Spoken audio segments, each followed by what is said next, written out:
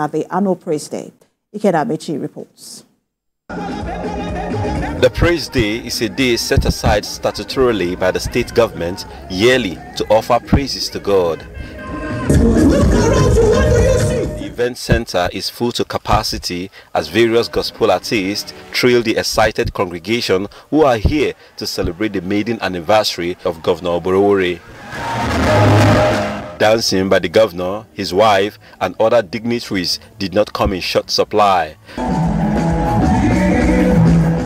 For the Okwe-born politician, who is elated for spending 1 year in office, gives account of his stewardship.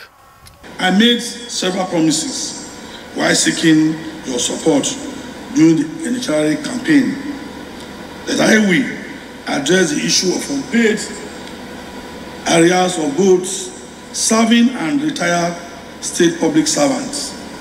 Within 3 to 4 months of assuming office, I fulfill these promises that my administration will consolidate on the achievements of the immediate past administration and complete all ongoing projects. As many of you can testify, I've kept this promise. Improving the welfare of civil servants, uplifting Warri and environs, the ongoing construction of roads and building are some of the projects embarked upon. The event came to an end with the recitation of the newly assented national anthem by Mr. President. Ikeda Amechi, TVC News, Asaba.